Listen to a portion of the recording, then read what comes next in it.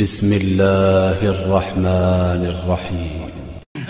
പ്രിയപ്പെട്ടവരെ, തികച്ചും വ്യത്യസ്തമായ ഒരു ചരിത്രമാണ് ഇൻഷാ അല്ലാഹ് ഞാൻ പറയാൻ പോകുന്നത്. പ്രവാചകനിലും അനുചരന്മാരിലും അള്ളാഹുവിന്റെ കൃപാകടാക്ഷം സദാ വർഷിക്കുമാറാവട്ടെ എന്ന ആത്മാർത്ഥമായ പ്രാർത്ഥനയോടെ ഈ ചരിത്രത്തിന് ഞങ്ങൾ തുടക്കം കുറിക്കുകയാണ്.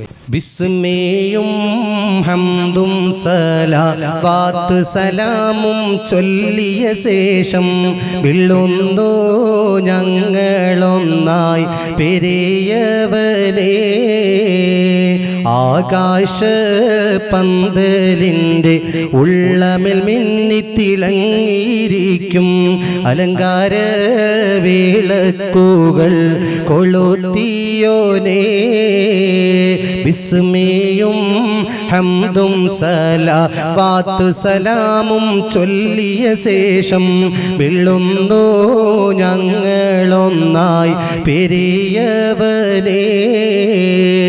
ആകാശ പന്തലിൻ്റെ ഉള്ളമിൽ മിന്നിത്തിളങ്ങിയിരിക്കും അലങ്കാര വിളക്കുകൾ കൊളുത്തിയോനേ. പ്രേമ കുടീരം എന്ന അതിമഹത്തായ ചരിത്രം ഇൻഷാ അല്ലാഹ് ഞാനിവിടെ തുടക്കം കുറിക്കുകയാണ്. പ്രിയപ്പെട്ടവരെ, നമ്മുടെ ചരിത്രം നടക്കുന്നത് ബൽഹ എന്ന് പറയുന്ന രാജ്യത്താണ്. ആ ബൽഹ എന്ന് പറയുന്ന രസകരമായിരിക്കുന്ന ഈത്തപ്പനയുടെ താഴ്വരയും ഗോതമ്പ് വയലുകളും മുന്തിരി കൃഷികളുമായി പ്രകൃതി രമണീയമായ ആ സാമ്രാജ്യം അതാണത്രേ ബൽഹ. ആ ബൽഹയിൽ പാവപ്പെട്ട ആബിദായ വിറകുവെട്ടിയായ ഒരു മനുഷ്യൻ ജീവിച്ചിരുന്നു. അദ്ദേഹത്തിന്റെ പേര് അദ്ഹം എന്നായിരുന്നു. പ്രഭാതം മുതൽ പ്രദോഷം വരെ പ്രിയപ്പെട്ടവരെ വലിയ പർവ്വതത്തിൽ പോയി വിറക് ശേഖരിക്ക് അത് തലച്ചുവടായി താഴേക്ക് കൊണ്ടുവന്ന് അങ്ങാടിയിൽ കൊണ്ടുവന്ന് വിറ്റ് കിട്ടുന്ന കാശ് കൊണ്ടാണ് അദ്ഹം എന്ന് പറയുന്ന പാവപ്പെട്ട മനുഷ്യൻ ഉപജീവന മാർഗം കണ്ടെത്തുന്നത്. എന്നാൽ പ്രിയപ്പെട്ടവരെ, പതിവ് പോലെ തന്നെ ഒരു ദിവസം അദ്ദേഹം അതിരാവിലെ തന്നെ പർവ്വതത്തിന്റെ മുകളിലേക്ക് കയറി ചെല്ലുകയും വളരെ കഷ്ടപ്പെട്ട് കഠിനാധ്വാനം ചെയ്ത് വിറക് ശേഖരിച്ചു. നല്ല വിശപ്പ്, നല്ല ദാഹം, പതിവിന് വിപരീതമായ പതിവിനെതിരെയുള്ള ക്ഷീണം, ബഹുമാനപ്പെട്ടവർ എല്ലാം സഹിച്ച് എല്ലാം ക്ഷമിച്ച് അതാ ആ ഭാരമേറിയ വിറക് കെട്ട് തലയിൽ ചുമന്നുകൊണ്ട് അങ്ങാടിയിലേക്ക് ആ വിറക് വിൽക്കാൻ വരുമ്പോൾ അദ്ദേഹം അത്ഭുതകരമായ ഒരു കാഴ്ച കാണുകയാണ്. എന്താണ് ആ കാഴ്ച എന്നല്ലേ? ഒരു ദിനം അദ്ഹം തൻ്റെ വിറകുമായി സുഖതിലേക്ക് അണഞ്ഞേ. പട്ടണ അതിർത്തിയിൽ ചെന്ന സമയത്ത് അജപാല് നിറഞ്ഞു നിന്നേ. ത്തിനെതിരായി സൂപ്പിൽ പരിസരം സമയത്താൽ തിളങ്ങുന്നല്ലോ. കഥയൊന്നും അറിയാതെ കാര്യം അദ്ഹം സഹചരിൽ തിരക്കിയല്ലോ. ഒരു ദിനം അദ്ഹം തൻ്റെ വിറകുമായി സൂഖാതിലേക്കുമണഞ്ഞേ. പട്ടണ അതിർത്തിയിൽ ചെന്ന സമയത്ത് അജപാലമാനം നിറഞ്ഞേ.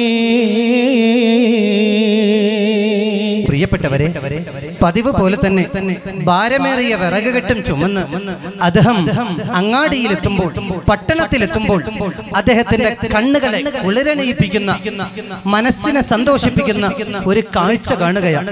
മറ്റൊന്നുമല്ല, പട്ടണമാകെ തോരണങ്ങളാലും വൈവിധ്യമാർന്ന രൂപത്തിൽ അലങ്കരിച്ചിരിക്കുന്നു. പ്രിയപ്പെട്ടവരെ, അങ്ങാടിയിലാകെ ജനനിബിഡമായിരിക്കുന്നു. എന്തോ ഒരു ആഘോഷമുള്ളതുപോലെ, എന്തോ ഒരു ആഘോഷത്തിന്റെ പ്രതീതി. ഭാരമേറിയ വിറക് കെട്ടുകൊണ്ട് ആ കാണുന്ന വഴി, ആ കാണുന്ന റോഡ് മുറിച്ചു കടന്ന് അപ്പുറത്ത് കടക്കണം അദ്ദേഹത്തിന്. പക്ഷേ ജനനിബിഡമായ ഈ പ്രദേശത്ത് മറുഭാഗത്തേക്ക് കടക്കാൻ യാതൊരു മാർഗവുമില്ല. എന്ത് ചെയ്യണമെന്നറിയാതെ ഭാരമേറിയ ആ വിറക് കെട്ടും ചുമന്ന് അദ്ദേഹം ഒരല്പനേരം നിന്നു. ഭാരം കൂടിയപ്പോ അത് ആ വിറക്ക് പതുക്കെ താഴെ ഇറക്കി വെച്ചു. അടുത്ത് നിൽക്കുന്ന കൂട്ടുകാരോട് ചോദിച്ചു, കൂട്ടുകാരെ, ഇന്നെന്താണ് പട്ടണത്തിലൊരു പ്രത്യേകത? ഇന്നെന്താ നമ്മുടെ നാട്ടിലൊരു ആഘോഷം? ഉടനെ തന്നെ കൂട്ടുകാര് പറഞ്ഞു, അദ്ദേഹമേ നീ അറിഞ്ഞില്ലേ? എന്ത്? നമ്മതോടെ മഹാരാജൻ സുമുഖിയ മകളോടെ പിറന്നാളിൻ ആഘോഷമാം ഇന്നിവിടെ, അതിനാൽ അലങ്കാരം നടത്തുവാൻ അറിഞ്ഞ് കൂടെ.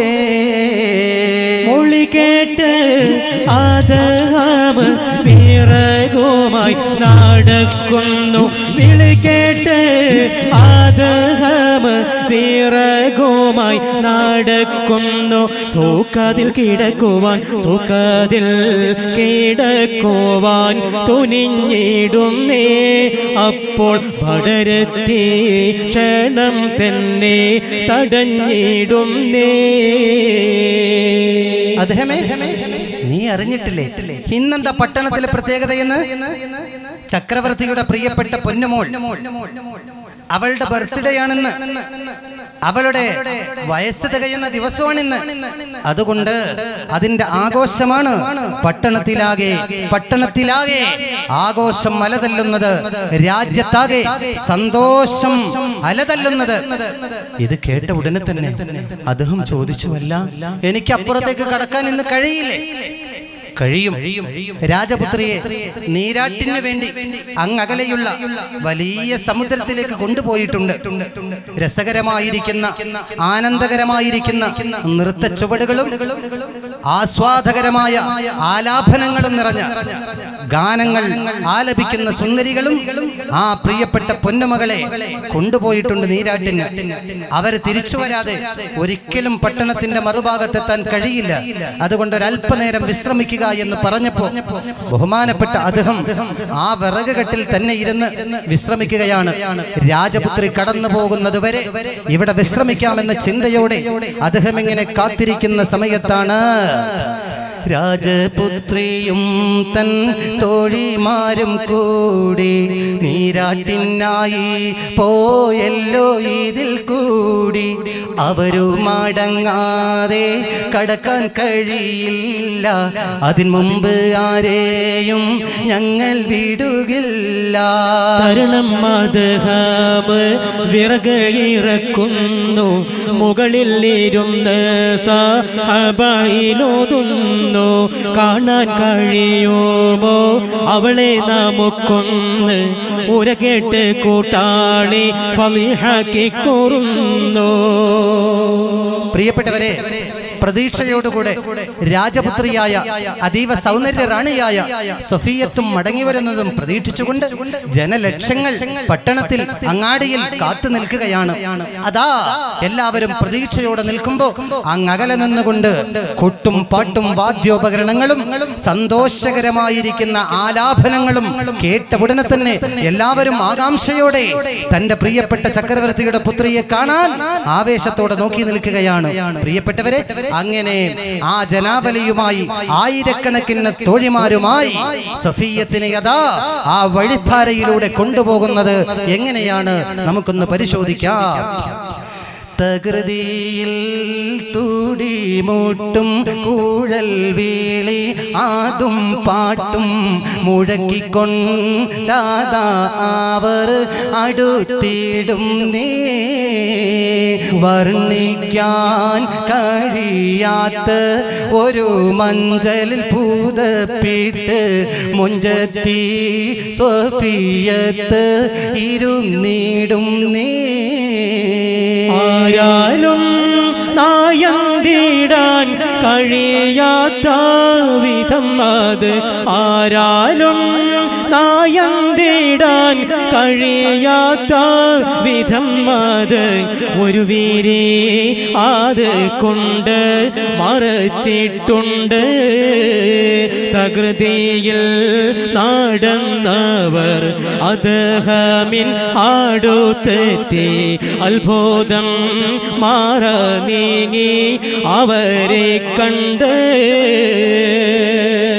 പ്രിയപ്പെട്ടവരെ, ആയിരക്കണക്കിന് നർത്തകികളായിരിക്കുന്ന സുന്ദരികളുടെ ഒപ്പന നൃത്തങ്ങളും നൃത്ത ചുവടുകളും ഗാനങ്ങളും ഗാനാലാപനങ്ങളുമായി വഴിത്താരയെ ധന്യമാക്കിയിട്ട് സഫിയത്തിനെ കൊണ്ടുപോകുന്ന രംഗം കാണാൻ ആവേശത്തോട് ആയിരക്കണക്കിന് ജനങ്ങള് തടിച്ചുകൂടിയിരിക്കുന്നു.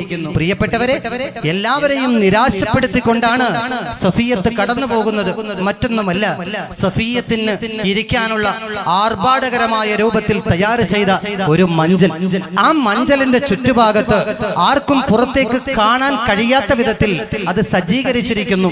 ആകാംക്ഷയോടെ പതിനായിരക്കണക്കിന് ജനങ്ങൾ സുമുഖിയായ സുന്ദരിയായ സഫിയത്തിന്റെ മുഖം ഒരൊറ്റ വട്ടം ഒന്ന് കാണണമെന്നുള്ള ആകാംക്ഷയോടെ നോക്കുമ്പോൾ എല്ലാവരെയും നിരാശപ്പെടുത്തിക്കൊണ്ട് ആ കൗതുകകരമായിരിക്കുന്ന കലാകാരന്മാരുടെ കരവിരുത് കൊണ്ട് നിർമ്മിച്ച സുന്ദരമായിരിക്കുന്ന ആ മഞ്ചലിനെ ചുറ്റുഭാഗത്ത് മൂടിയിരിക്കുന്നു. ആ മൂടപ്പെട്ട മഞ്ചലിനകത്ത് സഫിയത്തിരുന്ന് പുറത്തുള്ള ജനങ്ങളെ ഇങ്ങനെ വീക്ഷിച്ചു കൊണ്ടിരിക്കുന്നു. അവൾക്ക് പുറത്തുള്ള ജനങ്ങളെ കാണാം, അവളെ കാണാൻ ജനങ്ങൾക്ക് കഴിയില്ല. ഈ രൂപത്തിൽ ആ മഞ്ചലിരിക്കുന്ന സഫിയയും തോഴിമാരും വഴിത്താരയിലൂടെ പോകുമ്പോ അദ്ദേഹത്തിന്റെ മനസ്സിൽ പടച്ചവനെ, ആ ചക്രവർത്തിയുടെ മകളുടെ മുഖം ഒരിക്കലെങ്കിലും ഒരു വേളയെങ്കിലും കാണാൻ അനുഗ്രഹിച്ചിരുന്നെങ്കിൽ എത്ര നന്നായിരുന്നേനെ. മനസ്സിൽ ആ ചിന്ത കടന്നു വരുമ്പോഴേക്ക് രാജപുത്രിയുടെ മഞ്ചലും വഹിച്ചുകൊണ്ട് ആയിരക്കണക്കിന് തോഴിമാർ, ആയിരക്കണക്കിന് പട്ടാളക്കാർ ആ വഴിയിലൂടെ കടന്നു പോകുമ്പോൾ, പ്രിയപ്പെട്ടവരെ, അത്ഭുതമെന്ന് പറയട്ടെ, വിറകുകെട്ടിലിരുന്ന് മഞ്ചലിനകത്തേക്ക് തന്നെ ശ്രദ്ധിച്ച് വീക്ഷിച്ചിരിക്കുന്ന അദ്ദേഹത്തിന്റെ മുമ്പിലൂടെ കടന്നു പോകുന്ന ആ മഞ്ചൽ മുമ്പിലെത്തുമ്പോ അത്ഭുതമെന്ന് പറയട്ടെ, ആ മഞ്ചലിന് മൂടപ്പെട്ട തുണി പതുക്കെ കാറ്റിന്റെ വേഗത കൊണ്ട് ആ മറ ഒന്നിങ്ങോട്ട് നീങ്ങുമ്പോൾ രണ്ടും പരസ്പരം നോക്കുന്നേ, അദ്ദേഹമിൻ കൽബ് ഇളകുന്നേ, മൊഞ്ചത്തിയാളുടെ സൗന്ദര്യം കണ്ട് മനസ്സ് കൊതിക്കുന്നേ.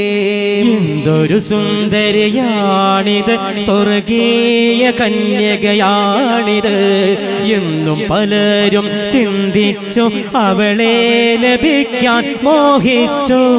രണ്ടും പരസ്പരം നോക്കുന്നേ, അദ്ദേഹമിൻ കൽബ് ഇളകുന്നേ, മൊഞ്ചത്തിയാളുടെ സൗന്ദര്യം കണ്ട് മനസ്സ് കൊതിക്കുന്നേ. എന്തൊരു സുന്ദരിയാണിത്, സ്വർഗീയ കന്യകയാണിത്, എന്നും പലരും ചിന്തിച്ചു അവളെ ലഭിക്കാൻ മോഹിച്ചു.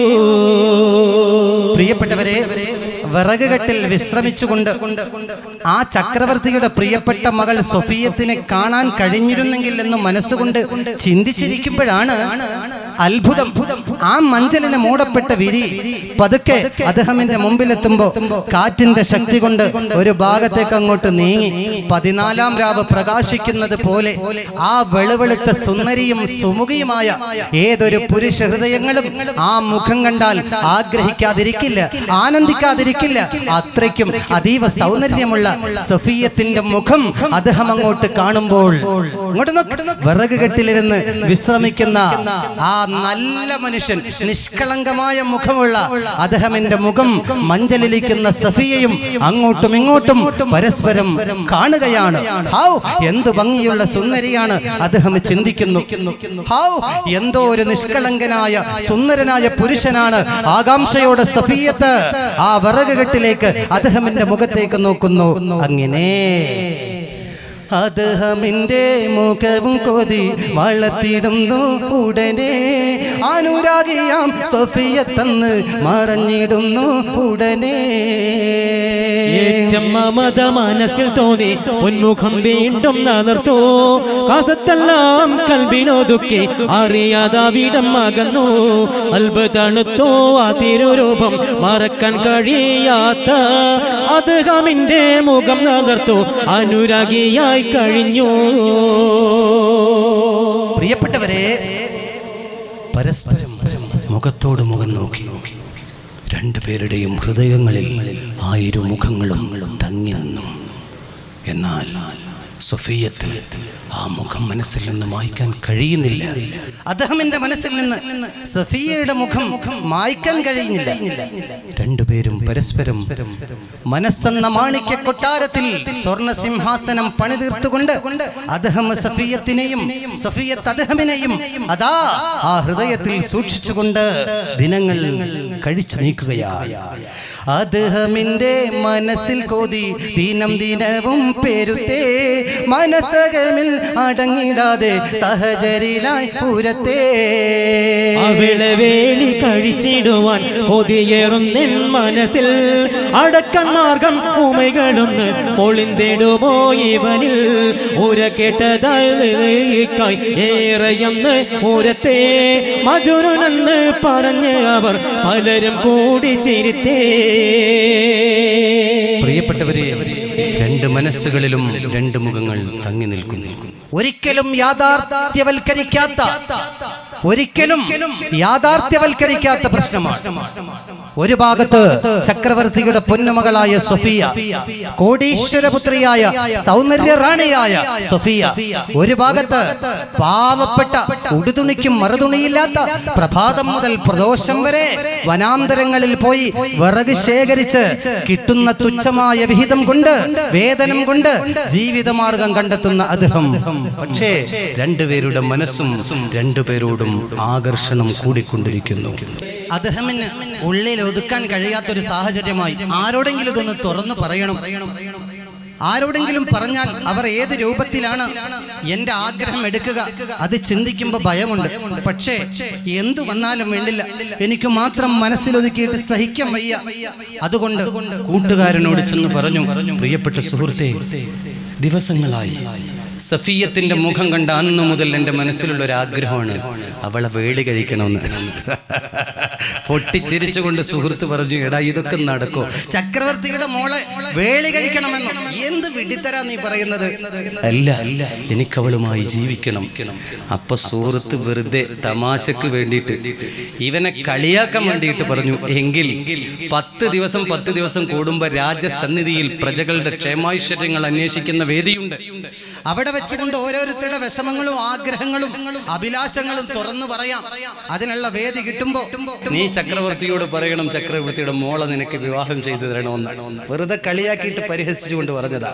ഇന്നു മുതൽ 10 ദിവസം പ്രതീക്ഷിച്ചുകൊണ്ട് അതാ അദ്ദേഹം കാത്തിരിക്കുമ്പോൾ ഇത് മുതൽ 10 സുദിനങ്ങൾ തീർന്നാൽ മജ്‌ലിസ് ഒരുങ്ങിടും.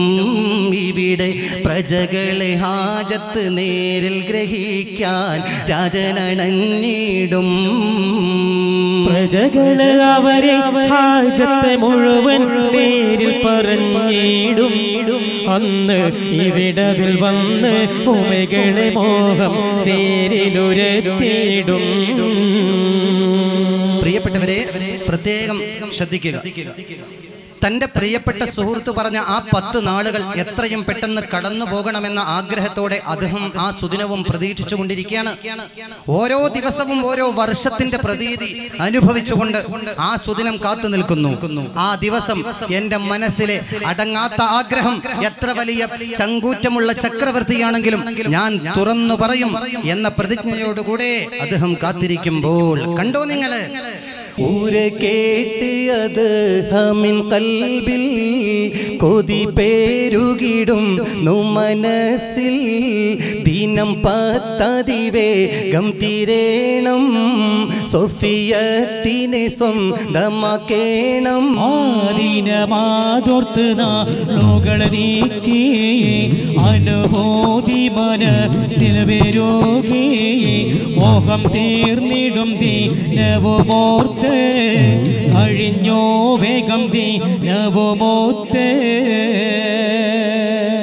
അതെ, ആ സുദിനം കടന്നു വന്നിരിക്കുന്നു. കൊട്ടാരത്തിന്റെ മുമ്പിൽ ആയിരക്കണക്കിന് ആളുകൾ അപരാധങ്ങളും അതുപോലെ തന്നെ അവരുടെ ആവശ്യങ്ങളും ആഗ്രഹങ്ങളും രാജാവിന്റെ മുമ്പിൽ അവതരിപ്പിക്കാൻ, രാജാവിനോട് തുറന്നു പറയാൻ എല്ലാവരും രാജസദസ്സിൽ സന്നിഹിതരായിരിക്കുന്നു. പ്രിയപ്പെട്ടവരെ, രാജാവ് സിംഹാസനത്തിൽ ഉപവിഷ്ടനായി തന്റെ പ്രജകളുടെ ക്ഷേമൈശ്വര്യങ്ങളെ കുറിച്ച് അന്വേഷിക്കുകയാണ്.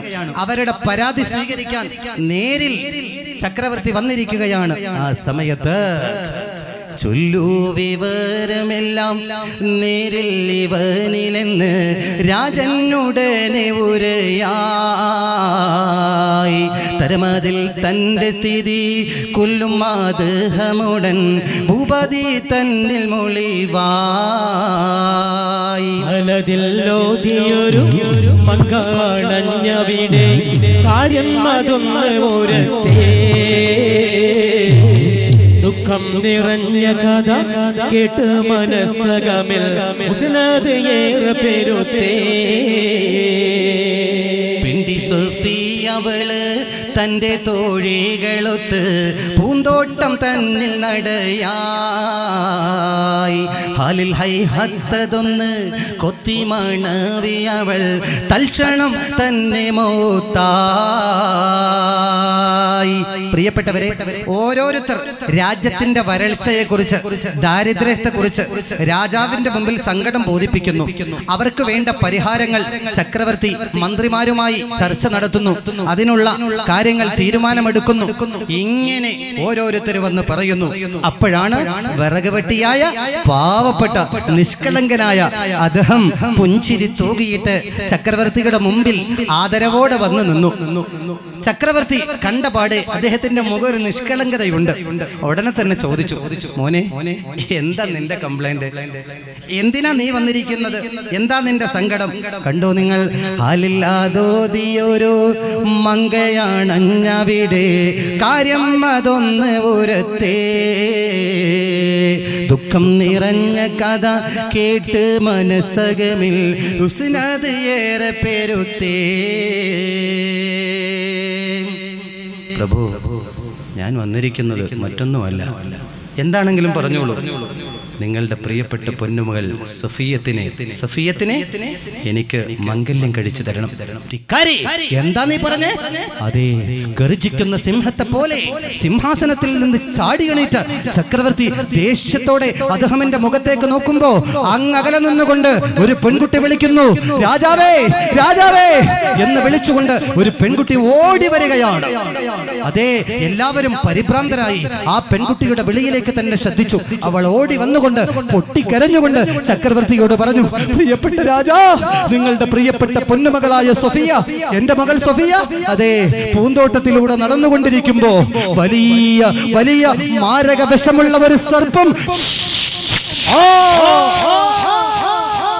സഫിയത്തിന്റെ കാലിൽ ശക്തിയോടെ കടിച്ചിരിക്കുന്നു. അതേ, അവളുടെ ശരീരം ഞൊടിയിടയിൽ നീലവർണ്ണമായിരിക്കുന്നു. അതാ, നിങ്ങൾ ജീവനെ പോലെ സ്നേഹിക്കുന്ന, അല്ല, നിങ്ങളുടെ ജീവനേക്കാളും സ്നേഹിക്കുന്ന നിങ്ങളുടെ പ്രിയപ്പെട്ട പൊന്നുമകൾ സഫിയത്ത്, ഇന്നാ ലില്ലാഹി വ ഇന്നാ ഇലൈഹി റാജിഊൻ, അവൾ മരിച്ചു പോയിരിക്കുന്നു. എന്ത്? തലയിൽ കൈവച്ചുകൊണ്ട് പൊട്ടിക്കരഞ്ഞ് നിലവിളിച്ചുകൊണ്ട് ചക്രവർത്തി അതാ സഫിയത്തിന്റെ ജനാസ കിടക്കുന്ന ഭാഗത്തേക്ക് ഓടിയെടുക്കുകയാണ്. പ്രിയപ്പെട്ടവരെ, ചെന്നു നോക്കുമ്പോ മനസ്സ് വേദനിക്കുന്ന, കരളലിയിപ്പിക്കുന്ന കാഴ്ച കണ്ടുകൊണ്ട് ചക്രവർത്തി അതാ തേങ്ങി തേങ്ങി കരയുകയാണ്. തോഴിമാരും കരയുന്നു, തോഴിമാർ കരയുന്നു. രാജസന്നിധിയിൽ തടിച്ചുകൂടിയ സർവാളുകളും കരയുകയാണ്. ഈ സമയത്ത് നമ്മുടെ പ്രിയപ്പെട്ട അദ്ദേഹം ജനങ്ങളിങ്ങനെ VIP-കളും VVIP-കളും രാജ്യത്തിന്റെ വിവിധ ഭാഗത്തു നിന്ന് ആളുകളും സഫിയത്തിന്റെ ജനാസ കാണുവാൻ ഒഴുകുകയാണ്. ജനനിബിഡമാണ്. ജനങ്ങൾ തിക്കും തിരക്കും കൂട്ടുകയാണ്. ആ സമയത്താണ് വിറക് വെട്ടിയായ പാവപ്പെട്ട അദ്ദേഹം കൊട്ടാരത്തിന്റെ മുമ്പിലുള്ള ഒരു മരച്ചുവട്ടിലിരുന്ന് തേങ്ങി തേങ്ങി കരയുന്നു. എന്താണ് ആ കരയുമ്പോൾ അദ്ദേഹം വിതുമ്പുന്നത്? നമുക്കൊന്ന് നോക്കാം. ഏറ്റം വ്യസനം മനസ്സിൽ കവിഞ്ഞല്ലോ, സംഗീതം ഏറെ പറഞ്ഞ് കരഞ്ഞല്ലോ, മണിയെ മുഹബത്ത് നിന്നിൽ പെരുത്തല്ലോ, തീർക്കും മുൻമുത്തേ നീ എന്നെ പിരിഞ്ഞല്ലോ. കോതിച്ചരല്ലേ പോമോളെ എല്ലാം തകർത്തേ നീ പോയില്ലേ തേനാളെ എന്തിനെ ഞാൻ ഇന്നൊന്നു പോമോത്തേ ദുഃഖവും പേറി കഴിയണം ലോകത്തെ. കൊട്ടാരത്തിൽ തടിച്ചുകൂടിയ സർവ്വ ആളുകളും വിതുമ്പുകയാണ്, തേങ്ങുകയാണ്, കണ്ണുനീർ കവിളിലൂടെ ചാലിട്ടൊഴുകുകയാ. പ്രിയപ്പെട്ടവരെ, ആര് കരഞ്ഞിട്ടെന്ത് കാര്യം, ആര് വേദനിച്ചിട്ടെന്ത് കാര്യം? മരിച്ച മയ്യത്ത് ഒളിപ്പിച്ചു, കഫംപുടവയിൽ പൊതിഞ്ഞു, 6 കാലുള്ള മയ്യത്ത് കട്ടിലിൽ കയറ്റിയിട്ട് ആയിരങ്ങളുടെ ശോകമുഖമായ അന്തരീക്ഷത്തോടുകൂടെ ആയിരക്കണക്കിന് മീസാൻ കല്ലുകൾ തലപൊക്കി നിൽക്കുന്ന ശ്മശാനത്തിലേക്ക്, പള്ളിക്കാട്ടിലേക്ക് സൊഫിയത്തിന്റെ ജനാസ കൊണ്ടുപോയി അടക്കം ചെയ്തു. എല്ലാവരും ദുഃഖത്തോടുകൂടെ കൊട്ടാരത്തിലേക്ക് മടങ്ങി. പാവപ്പെട്ട അദ്ദേഹം, മരം വെട്ടി ഉപജീവന മാർഗം നയിക്കുന്ന ബഹുമാനപ്പെട്ട അദ്ദേഹം ആ ചെറിയ കൊച്ചുകുടിലിൽ വന്ന് മലർന്നു കിടന്ന് തേങ്ങി തേങ്ങി കരയുകയാണ്. ഓർത്ത് ഓർത്ത് കണ്ണുനീര് ഏറെ പൊഴിക്കുന്നു, ഒന്നുറങ്ങിടാൻ കഴിഞ്ഞിടാതെ വിയർക്കുന്നു. തേങ്ങി തേങ്ങി സങ്കടം പറഞ്ഞ് കരയുന്നു, വിങ്ങി വിങ്ങി മാനസം തുമ്പിയോർ ഓതുന്നു. മംഗലം നടത്തുവാൻ എനിക്ക് കഴിഞ്ഞില്ല, മോഹിനിയാളെ പുണരാൻ ഭാഗ്യം ലഭിച്ചില്ല.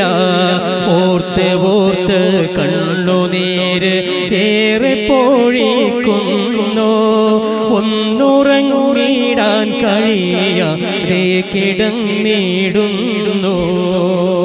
തേങ്ങി തേങ്ങി കരഞ്ഞു. കൊച്ചുകുടിലിന്റെ പുറത്തേക്ക് വരാൻ അദ്ദേഹത്തിന് കഴിഞ്ഞില്ലെന്നു മാത്രമല്ല, അർദ്ധരാത്രിയായി. ഒരു നേരത്തെ ഭക്ഷണം കഴിച്ചിട്ടില്ല, വെള്ളം കുടിച്ചിട്ടില്ല.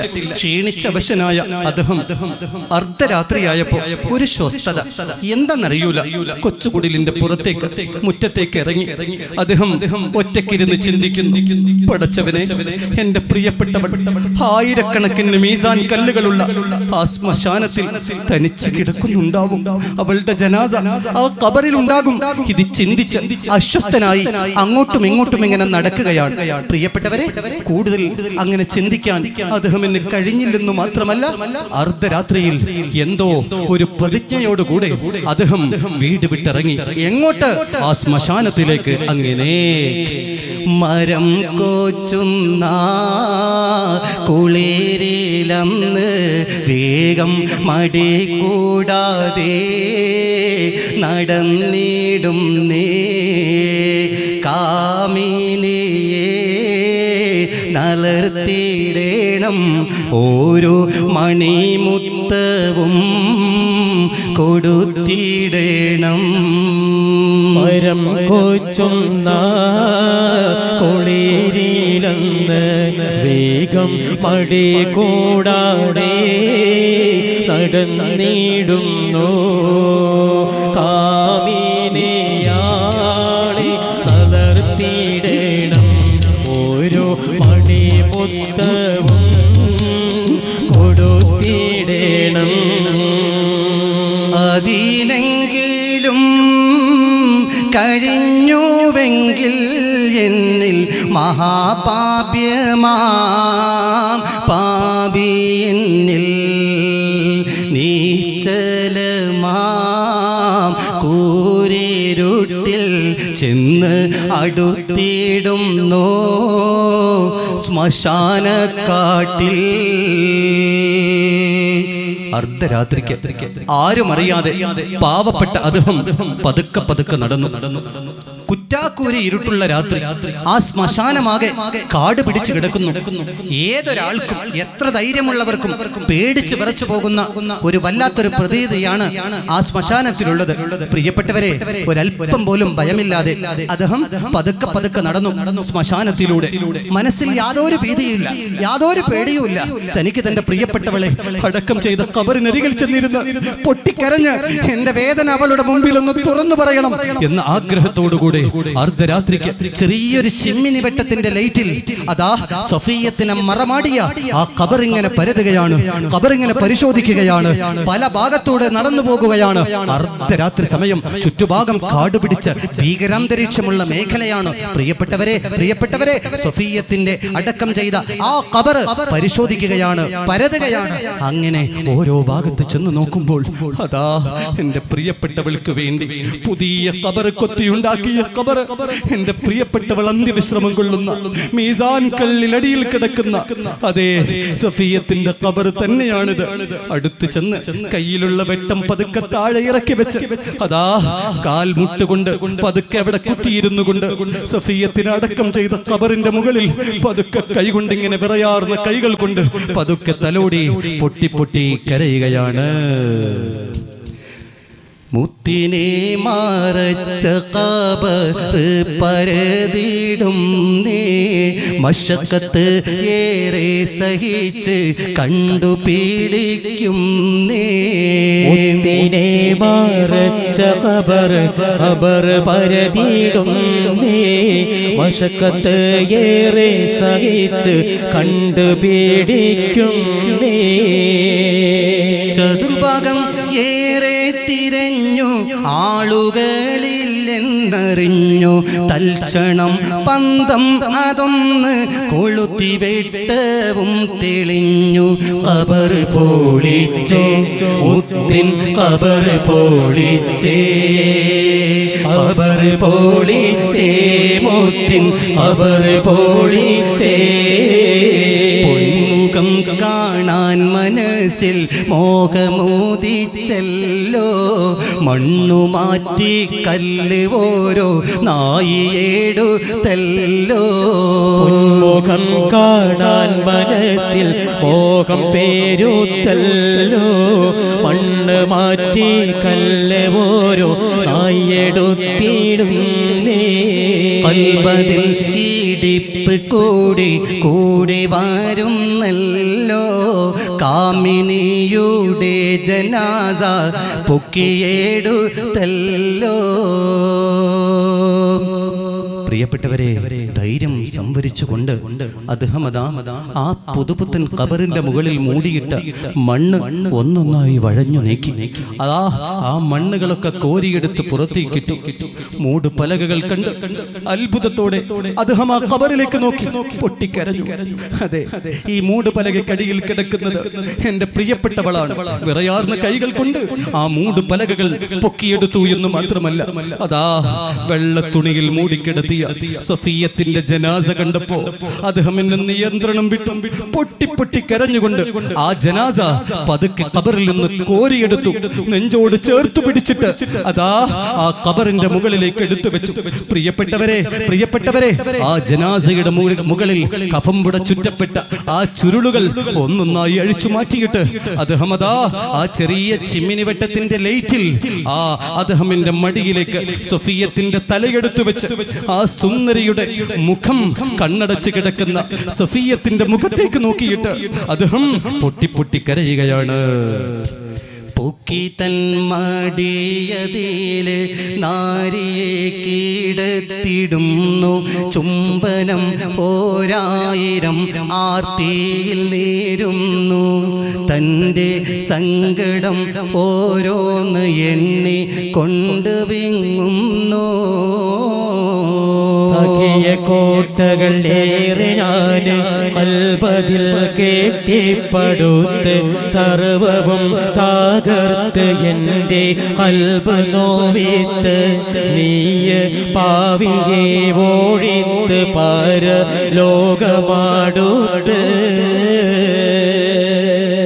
പ്രിയപ്പെട്ടവരെ, അദ്ദേഹം സഫിയത്തിന്റെ ജനാസ മടിത്തട്ടിലേക്ക് എടുത്തു വെച്ചുകൊണ്ട് കണ്ണടച്ച് കിടക്കുന്ന മയ്യത്തിന്റെ മുഖത്തേക്ക് നോക്കി പൊട്ടിക്കരഞ്ഞുകൊണ്ട് അദ്ദേഹം പറയുകയാണ്, പ്രിയപ്പെട്ടവളെ, ഒരു നോക്ക് സ്നേഹത്തോടെ കാണാൻ പോലും അവസരം കിട്ടാതെ എന്നോട് യാത്ര പറഞ്ഞു, ഈ നാടിനോട് യാത്ര പറഞ്ഞു, ഈ രാജ്യത്തുള്ള സർവ്വ ആളുകളോടും യാത്ര പറഞ്ഞു പിരിഞ്ഞുപോയ നിന്നെ പിരിയാൻ എനിക്ക് കഴിയുന്നില്ല.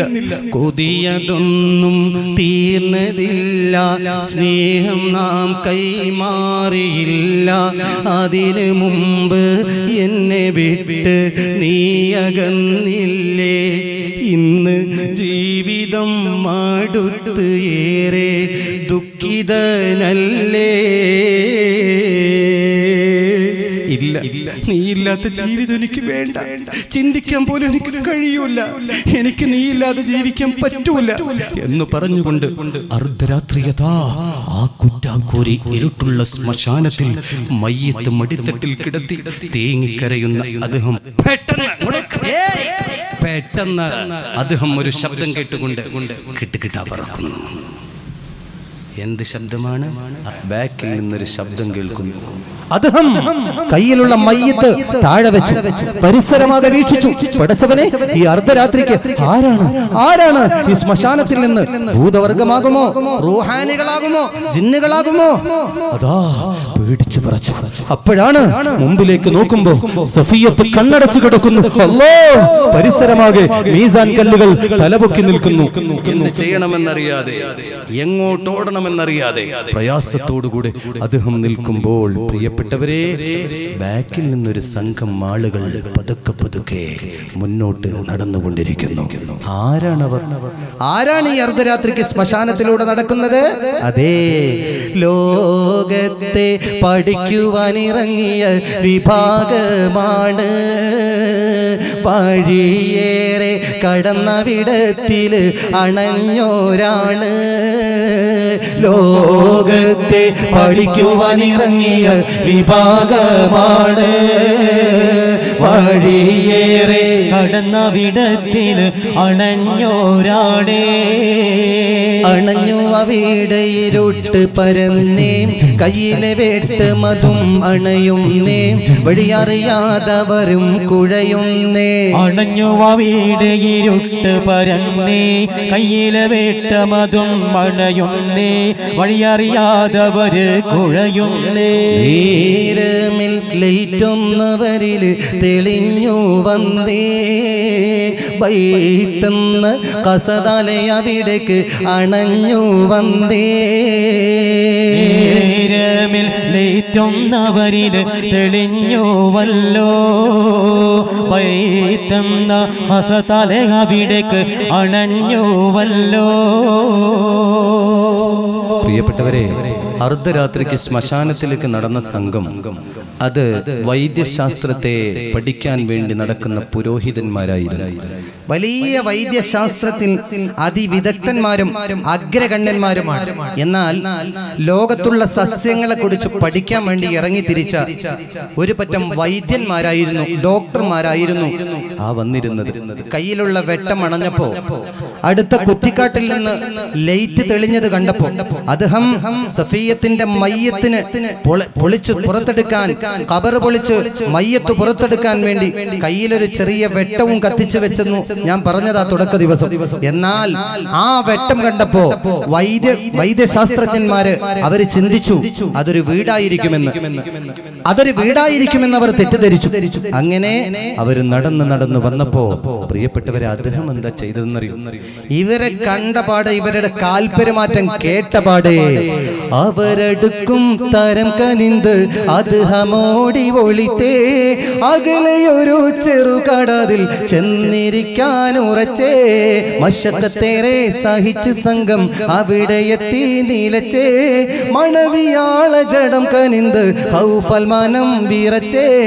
അവരടക്കം തനിന്തദ്ദേഹം അദ്ദേഹമോടി ഒളിത്തേ, അകലെ ഒരു ചെറുകടതിൽ ചെന്നിരിക്കാൻ ഉറച്ചേ, മശക്കത്തേറെ സഹിച്ച സംഘം അവിടെ എത്തി നിലച്ചേ, മണവിയാള ജഡം കനിന്ത് ഔഫൽ മനം വിറച്ചേ. പ്രിയപ്പെട്ടവരെ, അദ്ദേഹം അടുത്തുള്ള ഒരു കുറ്റിക്കാട്ടിൽ ശ്വാസം അടക്കി പിടിച്ചിരുന്നു. ആരാണവരെന്നറിയാൻ ആ വൈദ്യശാസ്ത്രജ്ഞന്മാര് നടന്നു വന്നു. നോക്കുമ്പോ ഒരു ശ്മശാനമാണ് എന്നവർക്ക് മനസ്സിലായി. ചുറ്റുഭാഗം മേസാൻ കല്ലുകൾ, ഒരു ലൈറ്റ് തെളിഞ്ഞു കിടക്കുന്നു. തൊട്ടടുത്ത് കണ്ണടച്ച് ഒരു പെൺകുട്ടിയുടെ ജഡം, ഒരു ഡെഡ് ബോഡി. കണ്ടപാടെ അതിവിദഗ്ധന്മാരായ വൈദ്യശാസ്ത്രജ്ഞന്മാർ ആ കൊച്ചിന്റെ അടിമുതൽ മുടിവരെ ആ ഇരുളിന്റെ മറവിൽ ഒന്ന് പരിശോധിച്ചു. അവർക്ക് ബോധ്യമായി ഇത് വിഷം തട്ടി മരിച്ച ഒരു പെൺകുട്ടിയുടെ മയ്യത്താണ്, ഡെഡ് ബോഡിയാണ്. ആ സംഘത്തിൽ പ്രായം കൂടിയ വയസ്സായൊരു മനുഷ്യൻ, അദ്ദേഹം പറഞ്ഞു, മക്കളെ, ഇതൊരു സ്വാഭാവിക മരണം അല്ല. ഈ മരിച്ചു കിടക്കുന്ന പെൺകുട്ടി വിഷമേറ്റുകൊണ്ട് മരിച്ചത്. അതുകൊണ്ട് എനിക്കൊരു പച്ചമരുന്നറിയാം. ഞാനൊരു പരീക്ഷണം നടത്തിയാൽ ഒരു പക്ഷേ ഈ കുട്ടി എഴുന്നേൽക്കാൻ സാധ്യതയുണ്ട്. അടുത്ത കുറ്റിക്കാട്ടിൽ വെച്ച് ഇതെല്ലാം കേട്ടുകൊണ്ട് അദ്ദേഹം ശ്വാസമടക്കി പിടിച്ചിരിക്കുന്നു. ആ വയസ്സൻ പറഞ്ഞു, ഈ കുട്ടി ഞാനൊരു മരുന്ന് പ്രയോഗിച്ചാൽ ഒരു പക്ഷേ എഴുന്നേൽക്കാൻ സാധ്യതയുണ്ട്, ജീവിതത്തിലേക്ക് മടങ്ങി വരാൻ സാധ്യതയുണ്ട്. അതുകൊണ്ട് എന്നോട് സഹകരിക്കണമെന്ന് ആ വൈദ്യ ശാസ്ത്രജ്ഞന്മാരിൽ അതിവിദഗ്ധനായ വയസ്സായ ഒരു മനുഷ്യൻ തന്റെ കൂട്ടുകാരോട് പറഞ്ഞു. എല്ലാവർക്കും ജിജ്ഞാസയായി മരിച്ചു കിടക്കുന്ന ആ പെൺകുട്ടി ജീവിതത്തിലേക്ക് മടങ്ങി വരുന്ന ആ രംഗത്തെ കുറിച്ചുകൊണ്ട് കണ്ടോ നിങ്ങൾ? ആ വൈദ്യശാസ്ത്രജ്ഞൻ കൂടെയുള്ള കൂട്ടുകാരോട് പറയുന്നത് ഇങ്ങനെ: ഒരുങ്ങി ഉടനെ ത്വിബ് സഹചരിലായി ഓതും നീ, ഔഷധം ഏറ്റാൽ പെണ്ണ് ചോദിക്കും ജലമെന്നേ, തരമാതിൽ നിങ്ങൾ വെള്ളമുടനെ ഒഴിച്ചു കൊടുക്കേണേ, വഴുകല്ലേ എല്ലാം ഒരുങ്ങി ഇവളെയും കാത്തിരിക്കേണേ. ഒരുക്കങ്ങൾ തീർത്തവരെല്ലാരും അത് കാത്തു കഴിഞ്ഞല്ലോ, തിപ്പോടൻ തന്നോട് വിദ്യ നടത്താൻ അന്ന് അടുത്തല്ലോ. രംഗം ആദ്യം കണ്ട് അൽബിൽ പ്രതീക്ഷ ഉദിക്കുന്നേ, നാരിയാൾ തന്നോട് പൊന്മുഖം അൽബിൽ കത്തി ജ്വലിക്കുന്നേ.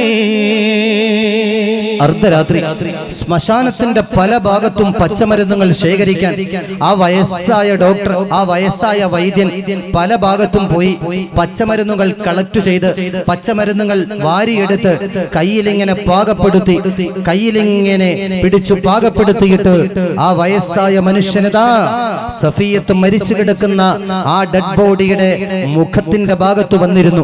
പ്രിയപ്പെട്ടവരെ, കൂടെയുള്ളവരെല്ലാം ശ്വാസമടക്കി പിടിച്ച് പ്രതീക്ഷയോടെ നോക്കി നിൽക്കുകയാ.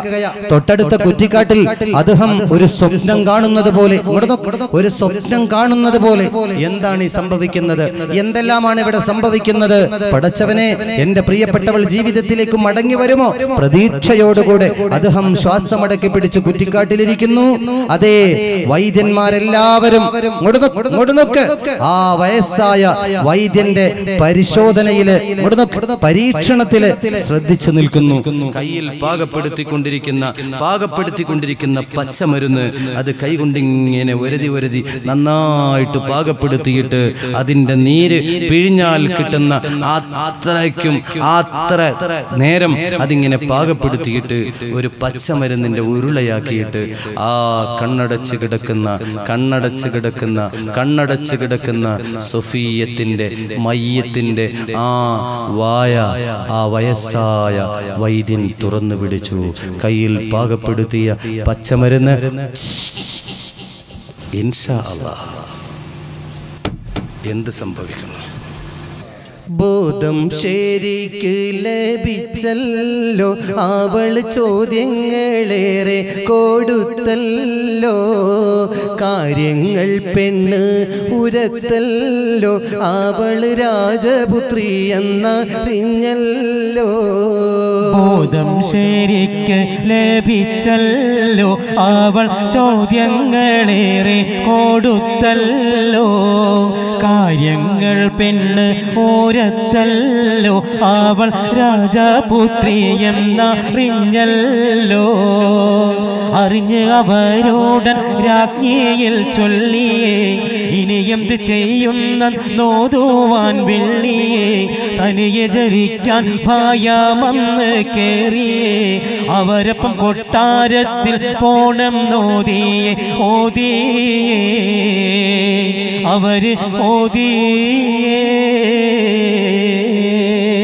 പ്രിയപ്പെട്ടവരെ, എല്ലാവരും ആകാംക്ഷയോടെ പെൺകുട്ടിയുടെ മുഖത്തേക്ക് കണ്ണെടുക്കാതെ കണ്ണ് ഇമവെട്ടാതെ നോക്കി നിൽക്കുകയാ. അത്ഭുതം സംഭവിക്കുമോ എന്ന് ആശ്ചര്യത്തോടെ നോക്കി നിൽക്കുമ്പോ ആ പച്ചമരുന്ന് വായിലേക്ക് ഒഴിച്ച് സെക്കൻഡുകൾ കഴിയുമ്പോ എല്ലാവരും നോക്കി നിൽക്കേ ആ പെൺകുട്ടിയുടെ കണ്ണുകൾ പെട്ടെന്ന് തുറന്നു. സുബ്ഹാനല്ലാഹ്. കണ്ണുകൾ തുറന്നു. കൈകൾ അനക്കാൻ പറ്റുന്നില്ല, കാലുകൾ അളക്കാൻ പറ്റുന്നില്ല. വെള്ള തുണി കൊണ്ട് ശരീരമാകെ മൂടിയിരിക്കുന്നു, കഫം പുടവയിൽ പൊതിഞ്ഞിരിക്കുന്നു. ആ പെൺകുട്ടി, പടച്ചവനെ ഞാനിപ്പോ എവിടെയാ? പരിസരം വീക്ഷിക്കുമ്പോ ഏതാനും ആളുകൾ ഇരുളിന്റെ മറവിൽ കാടുപിടിച്ച ആ പ്രദേശത്ത് ശ്മശാനത്തില് കുറെ ആളുകൾ ചുറ്റുഭാഗം നിൽക്കുന്നു. ഞാനിപ്പോ എവിടെ? അതാ ആ കഫംപുടവയുടെ ചുരുളുകള് അഴിച്ചു കൊടുത്തു എന്ന് മാത്രമല്ല പ്രിയപ്പെട്ടവരെ, ആ പെൺകുട്ടി ചാടി എഴുന്നേറ്റു. എന്നിട്ട് ഓരോരുത്തരുടെ മുഖത്തേക്ക് നോക്കി പറഞ്ഞു, എന്നെ നിങ്ങൾ കൊല്ലരുത്, എന്നെ നിങ്ങൾ നശിപ്പിക്കരുത്. ഞാനിപ്പോ എവിടെയാണ്? എന്താണ് സംഭവം? എന്റെ കൊട്ടാരം എവിടെ? എന്റെ പ്രിയപ്പെട്ട വാപ്പ എവിടെ? എന്റെ തോഴിമാരെവിടെ? ആ പെൺകുട്ടി ചാടി എണീറ്റുകൊണ്ട് ചോദിക്കുമ്പോൾ പ്രിയപ്പെട്ടവരെ ആ വൈദ്യശാസ്ത്രജ്ഞന്മാര് പറഞ്ഞു, മോളെ നീ മരിച്ച് നിന്നെ മറവ് ചെയ്തതാണ്, വിഷം തീണ്ടിയിട്ട് നീ മരിച്ചതാണ്. ഞങ്ങള് പഠനത്തിന്റെ ഭാഗമായിട്ട് ഈ ഭാഗം ഇങ്ങനെ പരിസരം നടന്നുകൊണ്ടിരിക്കുമ്പോ വീടാണെന്ന് തെറ്റിദ്ധരിച്ച് എത്തിപ്പെട്ടതാണ്. ആ സമയത്ത് നിന്റെ ഡെഡ് ബോഡി പുറത്തു കിടക്കുന്നത് കണ്ടപ്പോ ഞങ്ങൾ ഒരു പരീക്ഷണം നടത്തിയതാ. അതുകൊണ്ട് നിന്റെ വാപ്പയാരാ? നീ കൊട്ടാരത്തിലാണോ? നിന്റെ പ്രിയപ്പെട്ട പിതാവ് രാജാവാണോ? എന്നൊക്കെ ചോദിച്ച് ആ വൈദ്യന്മാര് മനസ്സിലാക്കുകയാണ്. പെൺകുട്ടി എല്ലാം കറക്റ്റായി ഉത്തരം കൊടുത്തു എന്ന് മാത്രമല്ല, അതേ സർപ്പത്തിന്റെ കടിയേറ്റതും ആ പൂന്തോട്ടത്തിലൂടെ നടക്കുമ്പോ സർപ്പത്തിന്റെ കടിയേറ്റ ആ രംഗം മാത്രമാണ് സഫിയത്തിന്റെ മനസ്സിൽ ഓർമ്മ വരുന്നത്. പ്രിയപ്പെട്ടവരെ, അതാ ആ സമയത്ത് ആ വൈദ്യന്മാര് ചോദിച്ചു, മോളെ ഇനി നിന്റെ ഇവിടെ നിന്ന് അങ്ങോട്ടുള്ള ജീവിതം നീ കൊട്ടാരത്തിലേക്ക് പോവുകയല്ലേ, നിന്നെ ഞങ്ങൾ കൊട്ടാരത്തിലാക്കി തരാം. അങ്ങനെ കൊട്ടാരത്തിലേക്ക് കൊണ്ടുപോകാൻ ഒരുങ്ങുമ്പോഴാണ് കുറ്റിക്കാട്ടിലിരുന്ന് എല്ലാം ശ്രദ്ധിച്ചുകൊണ്ടിരിക്കുന്ന തന്റെ പ്രിയപ്പെട്ടവൻ അദ്ഹം പെട്ടെന്ന് പുറത്തേക്കൊരു ചാട്ടം. എല്ലാവരും ഞെട്ടിത്തെറിച്ചു. ആരാണത്? അദ്ഹമാണ്. നീ ആരാ? ഞാൻ അദ്ഹം. ഓഹോ, എന്തിനിപ്പോ ഇവിടെ വന്നു? കാര്യങ്ങളൊക്കെ വ്യക്തമായി പറഞ്ഞു കൊടുത്തു. ഇവിടെ നടന്ന കാര്യങ്ങളൊക്കെ വ്യക്തമായി പറഞ്ഞു കൊടുത്തു. എൻ്റെ പ്രിയപ്പെട്ടവൾ മരിച്ച വേദനയോടെ ഞാൻ അവളുടെ മുഖം ദർശിക്കാനാണ് ഖബർ തുറന്നത്. ഞാനാണ് ഖബർ വിളിച്ചത്. അവളുടെ വാപ്പ അവളുടെ കൊട്ടാരം പരിസരമൊക്കെ കിടന്നുറങ്ങുമ്പോൾ ഉറക്കം വരാതെ ഞാനാണ് എഴുന്നേറ്റ് വന്നത് എന്ന് കേട്ടപ്പോ സഫിയത്തിന്റെ മനസ്സിൽ ആ വിറകുകെട്ടിൽ വിശ്രമിച്ചു കൊണ്ടിരിക്കുന്ന അദ്ഹമിന്റെ മുഖം, അതേ വ്യക്തി തന്നെയാണ് ഈ വ്യക്തി. അവിടെ കൂടിയ വൈദ്യന്മാര് ചോദിച്ചു, മോളെ നിനക്ക് അദ്ഹമിന്റെ കൂടെ പോകണമോ, കൊട്ടാരത്തിലേക്ക് പോകണമോ? മനതാരിൽ ഒരുപാട് ചിന്തകൾ നിറഞ്ഞെന്ന് പെണ്ണ് പുരത്താനെ ഓരോ ഉറച്ചുള്ള അഭിപ്രായം വേഗമില്ലെടുത്ത് സംഗമിൽ മൊളിയാനെ ഞാനും ഇവരപ്പം പോന്നേ. മനതാരിൽ ഒരുപാട് ചിന്തകൾ നിറഞ്ഞെന്ന് പെണ്ണ് പുരത്താനെ ഓരോ ഉറച്ചുള്ള അഭിപ്രായം വേഗമിലെടുത്ത് സംഗമിൽ മൊളിന്താനെ ഞാനും ഇവരപ്പം പോണന്നേ. മനസ്സില്ല എനിക്കെന്നെ പ്രിയനെ ഒഴിക്കുവാൻ എന്ന് പുരത്താനേ അവർ മണിമേട കഴുത്ത് കുടിലതിൽ കഴിയാൻ തന്നെ ഉറച്ചാനേ കേട്ട് അദ്ദേഹം കുളിർത്താനേ. മനതാരിൽ ഒരുപാട് ചിന്തകൾ നിറഞ്ഞെന്ന് പെണ്ണ് ഉരത്താനേ ഓരോ ഉറച്ചുള്ള അഭിപ്രായം വേഗമിലെടുത്ത് സംഘമിൽ മോളിന്താനേ ഞാനും ഇവരപ്പം പോണന്നേ. പ്രിയപ്പെട്ടവരെ, ഈ വൈദ്യന്മാര് സഫിയത്തിനോട് ചോദിച്ചു, സഫിയ നടന്ന കാര്യങ്ങളൊക്കെ നിനക്ക് മനസ്സിലായല്ലോ? അതെ, മനസ്സിലായി. എന്നാൽ നീ കൊട്ടാരത്തിൽ ജീവിച്ച രാജപുത്രിയാണ്. സർവ അനുഗ്രഹങ്ങളും സർവ രാജകീയ പ്രൗഢിയിലും ജീവിച്ച നീ ഉടുതുണിക്കും മറുതുണിയില്ലാത്ത അദ്ഹമിന്റെ കൂടെ പോകണമോ അതോ കൊട്ടാരത്തിലേക്ക് പോകണമോ? രണ്ടാലൊന്ന് തീരുമാനിക്കുക. നീ എന്തു പറഞ്ഞാലും ഞങ്ങൾ അത് അംഗീകരിക്കും. പ്രിയപ്പെട്ടവരെ, കൂടി നിൽക്കുന്ന ആളുകൾ അദ്ദേഹത്തിനോട് ചോദിച്ചു, അദ്ദേഹമേ, നിന്റെ വീട് എവിടെയാ? നിനക്ക് വസ്തുക്കളുണ്ടോ, സ്ഥലമുണ്ടോ, സമ്പാദ്യമുണ്ടോ? ഒന്നുമില്ല, ഒരു ചെറ്റക്കുടില് മാത്രം. സഫിയത്ത് കേട്ടില്ലേ? എന്തു വേണം തീരുമാനിക്കുക. സഫിയത്തിന്റെ മുഖത്ത് നിന്ന് കണ്ണിമ വിട്ടാതെ അദ്ദേഹം നോക്കി നിൽക്കുന്നു. സഫിയത്ത് എന്തു മറുപടി പറയുന്നു? അദ്ദേഹം മനസ്സുകൊണ്ട് ആഗ്രഹിക്കുന്നു, പഠിച്ചോനെ സഫിയത്തിന്റെ കൂടെ വന്നാ മതിയായിരുന്നു. ഇതിങ്ങനെ ചിന്തിച്ചു നിൽക്കുമ്പോ സഫിയത്ത് പറഞ്ഞു, ഞാൻ മരണപ്പെട്ടു എന്ന വാർത്ത ജനങ്ങളൊക്കെ അറിഞ്ഞപ്പോൾ ദുഃഖിച്ചു. എല്ലാവരും കൂടി എന്നെ ഖബറടക്കം ചെയ്തു. പക്ഷേ എൻ്റെ പ്രിയപ്പെട്ടവൻ കാരണമാണ് ഞാൻ ഇന്ന് ജീവിച്ചിരിക്കുന്നത്. അതുകൊണ്ട് എനിക്ക് കൊട്ടാരം വേണ്ട, എനിക്ക് പട്ടുമെത്ത വേണ്ട, എനിക്ക് പദവി വേണ്ട. എന്നെ ജീവനേക്കാളും സ്നേഹിച്ച എൻ്റെ പ്രിയപ്പെട്ട അദ്ദേഹത്തിന്റെ കൂടെയുള്ള ജീവിതം, അത് മാത്രമാണ് ഞാൻ ആഗ്രഹിക്കുന്നത്. കണ്ടോ നിങ്ങൾ?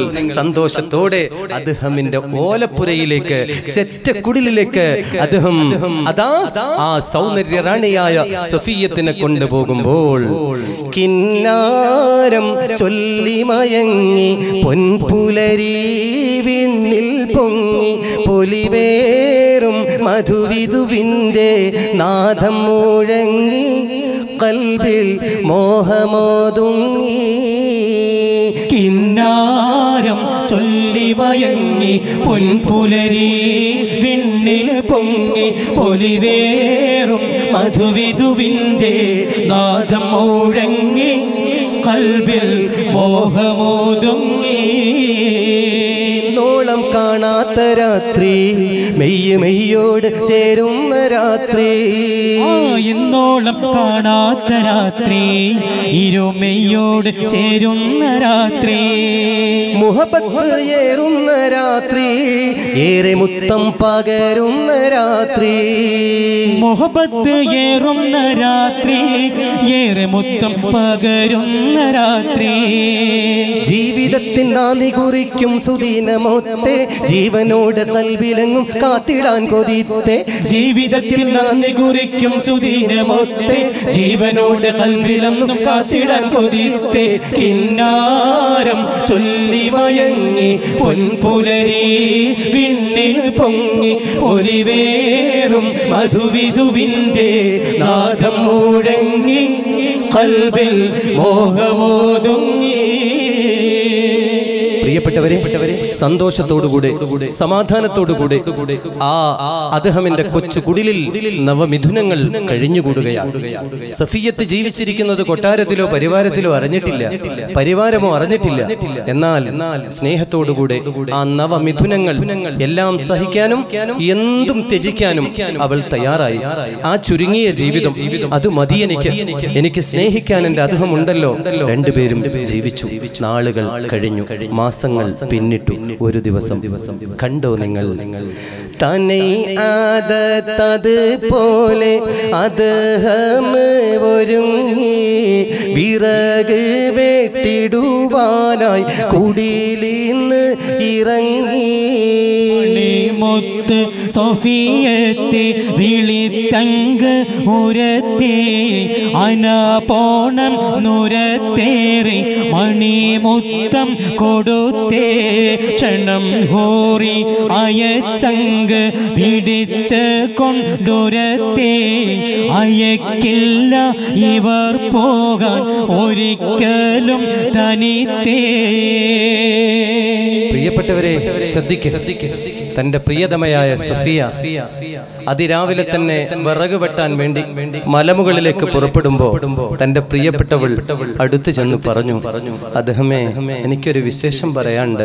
സ്നേഹത്തോടെ സഫിയത്തിന്റെ വാക്ക് കേട്ടപ്പോ പ്രിയപ്പെട്ടവൻ ചോദിച്ചു, എന്താ കാര്യം? മറ്റൊന്നുമല്ല, അങ്ങ് ഒരു കുഞ്ഞിന്റെ വാപ്പയാകാൻ പോകുന്നു, ഞാൻ ഒരു കൊച്ചിന്റെ ഉമ്മയാകാൻ പോകുന്നു. കേൾക്കേണ്ട താമസം സന്തോഷത്തിന് അതിരില്ലാതിരില്ല. പ്രിയപ്പെട്ടവരെ, മാസങ്ങൾ കഴിഞ്ഞു. സഫിയ ഒരു പൊന്നോമന പുത്രന് ജന്മം കൊടുത്തിരിക്കുന്നു. അങ്ങനെ ഒരു ദിനമില്ലാത് വിറക് വിറ്റതിൽ പിറകെ നടന്നവൻ പതുക്കെ കുടിലാതിലോടണഞ്ഞുള്ള നേരം ശബ്ദം ഒന്നുയരുകയായി. ഒരു ദിനമിൽ അത് വിറകും കൊണ്ട് നേരം പതുക്കെ കുടിലാതിലോടണഞ്ഞുള്ള നേരം ശബ്ദം ഒന്നുയരുകയായി.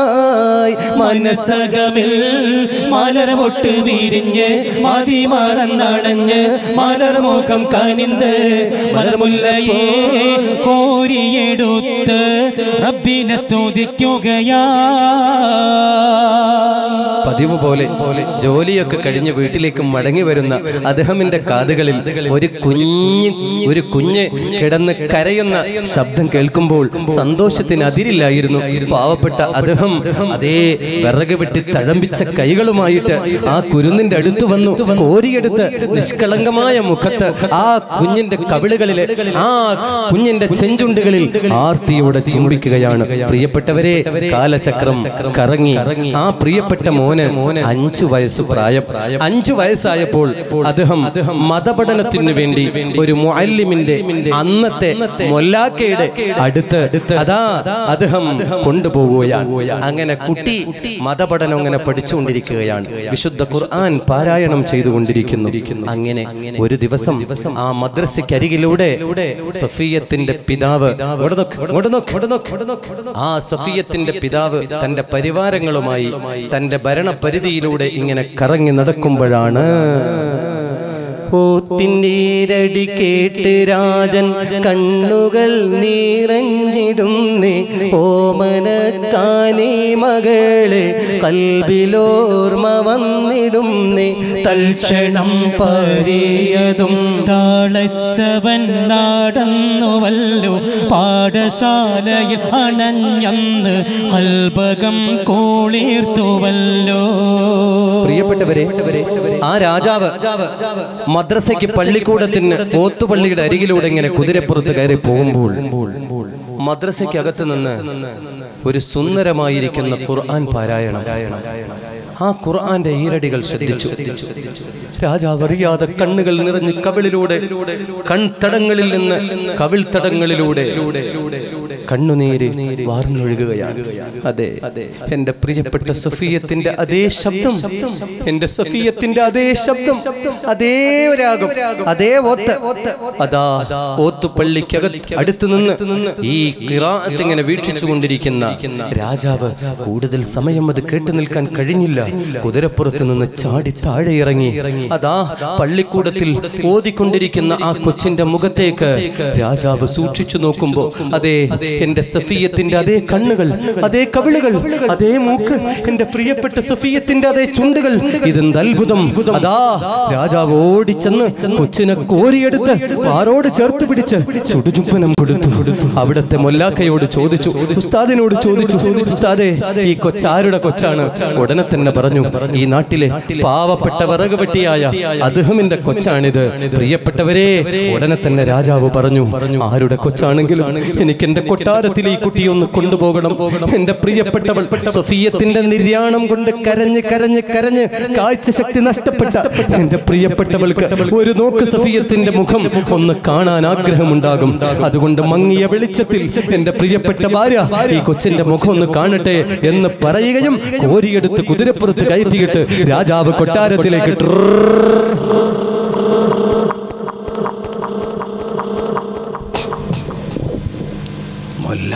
പേടിച്ചു. എന്തിവിടെ നടന്നേ? എന്തിവിടെ സംഭവിച്ചത്? വൈകുന്നേരമാകുമ്പോൾ തളർന്ന് ക്ഷീണിച്ച് വിറക് വെട്ടി വിയർത്തൊഴുകി ആ പരിപരുത്ത കയ്യിൽ കോടാലിയും തോളിലേറ്റി അതാ നടന്നു വരുന്നു അദ്ദേഹം. സുബ്ഹാനല്ലാഹ്, അദ്ദേഹം ഇങ്ങനെ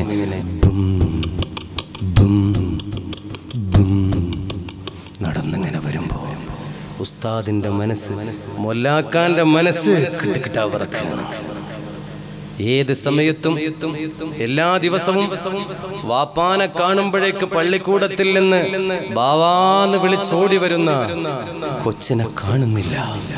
അദ്ദേഹത്തിന്റെ മനസ്സ് വേദനിച്ചു. പള്ളിക്കൂടത്തിനകത്തേക്ക് ഓടി വന്നു, മദ്രസക്കകത്തേക്ക് ഓടി വന്നു. എന്റെ പ്രിയപ്പെട്ട മോനെവിടെ, എന്റെ മോനെവിടെ? മോനെ കാണുന്നില്ല. ഉസ്താദ് നിന്ന് കിടുകിട വിറക്കാണ്. അദ്ദേഹം ദേശത്തോടെ ഉസ്താദിനോട് ചോദിച്ചു, മൊല്ലാക്ക, എന്റെ മോനെവിടെ, എന്റെ മോനെവിടെ? മൊല്ലാക്കയ്ക്ക് മറുപടിയില്ലാതെ വിതുമ്പുന്ന സമയത്ത് തോളിൽ വെച്ച കോടാലി പൊക്കിയെടുത്ത് മൊല്ലാക്ക ചോദ്യം കേട്ടുകൊണ്ട് അതാ ആ മൊല്ലാക്ക കിടുകിട വിറച്ച് കാര്യങ്ങൾ ധരിപ്പിക്കുകയാണ്. കണ്ടോ നിങ്ങൾ, കാര്യങ്ങൾ പറഞ്ഞു കൊടുത്തു. രാജ്യത്തിന്റെ രാജാവ് ഈ വഴിയിലൂടെ വന്നപ്പോൾ ആ കൊച്ചിനെ കണ്ടപ്പോൾ കൗതുകത്തോടുകൂടെ കോരിയെടുത്ത് ചുംബിക്കുകയും വീട്ടിലേക്ക് കൊണ്ടുപോവുകയും ചെയ്തു. പ്രിയപ്പെട്ടവരെ, ഈ തോളിൽ മഴുവും വെച്ചുകൊണ്ട് അദ്ദേഹം കൊട്ടാരത്തിലേക്ക് ഓടുകയാണ്. എന്റെ പ്രിയപ്പെട്ട കുട്ടിയെ എന്തിനാ രാജാവ് കൊണ്ടുപോയത്? കൊട്ടാരത്തിലേക്ക് ഓടിക്കതച്ചെത്തുമ്പോ രാജാവും പരിവാരവും സന്തോഷം കൊണ്ട് തിരതല്ലുകയാണ്. കാരണം മരണപ്പെട്ട സഫിയാന്റെ അതേ മുഖമുള്ള, അതേ കവിളുകളുള്ള, അതേ ഫേസ് കട്ടുള്ള ഈ കൊച്ചിനെ കിട്ടിയപ്പോൾ ഓരോരുത്തരും മാറി മാറി ചുംബിച്ചുകൊണ്ടിരിക്കുകയാണ്. ആ സമയത്താണ് വിയർത്തൊഴുകിയിട്ട് അദ്ദേഹം കടന്നു വരുന്നത്. രാജാവിനെ കണ്ടപ്പോൾ ഈ മുഖം ഞാൻ എവിടെയോ കണ്ടിട്ടുണ്ടല്ലോ. ചിന്തിച്ചു, നിങ്ങൾ ആരാ? നിങ്ങളുടെ മോനാണോ ഇത്? അതെ, എന്റെ മോനാണ്. നിങ്ങളെ ഞാൻ മുഖപരിചയമുണ്ടല്ലോ, നിങ്ങൾ ആരാ? വർഷങ്ങൾക്ക് മുമ്പ് രാജദർബാറിൽ തടിച്ചുകൂടിയ നൂറുകണക്കിന് ആളുകൾക്ക് മുമ്പിൽ എന്റെ ആഗ്രഹം തുറന്നു പറയാൻ. എന്തായിരുന്നു നിന്റെ ആഗ്രഹം? നിങ്ങളുടെ മകൾ സഫിയത്തിനെ എനിക്ക് വിവാഹം കഴിച്ചു തരാൻ സമ്മതമാണോ എന്ന് ചോദിക്കാൻ വന്ന അദ്ദേഹമാണ് ഞാൻ. കണ്ട ഉടനെ തന്നെ രാജാവ് പൊട്ടിക്കരഞ്ഞു. പൊന്നുമോനെ, എന്നോട് ക്ഷമിക്കണം, എന്നോട് പൊറുക്കണം. ഇപ്പോ നിന്റെ ഭാര്യ ആരാണ്? എല്ലാം വിശദമായി രാജാവിന്റെ മുമ്പിൽ അതാ അദ്ദേഹം വിശദീകരിക്കുമ്പോൾ കാര്യം അറിയാതെ വന്നേ, കാര്യങ്ങളെല്ലാം പറഞ്ഞേ, കുഞ്ഞിൻ്റെ അവസ്ഥകൾ ഓർത്ത് ആകെ കുഴഞ്ഞേ. കാര്യം അറിയാതെ വന്നേ, കാര്യങ്ങളെല്ലാം പറഞ്ഞേ, കുഞ്ഞിൻ്റെ അവസ്ഥകൾ ഓർത്ത് ആകെ കുഴഞ്ഞേ. പ്രിയപ്പെട്ടവരെ, അദ്ദേഹം എല്ലാ കഥകളും നടന്ന എല്ലാ കഥകളും വിശദമായി അങ്ങോട്ട് പറഞ്ഞപ്പോൾ കെട്ടിപ്പുണർന്നുകൊണ്ട് രാജാവ് ചോദിച്ചു, അദ്ദേഹം എന്റെ മോളെവിടെ, എന്റെ മോളെവിടെ? എത്രയും പെട്ടെന്ന് പുറപ്പെടുക. കണ്ടോ നിങ്ങൾ, കൊട്ടാരത്തിൽ നിന്ന് പട്ടാളവും പരിവാരവും ഹൽ ഹൽ ജൽ ജൽ വൽ വൽ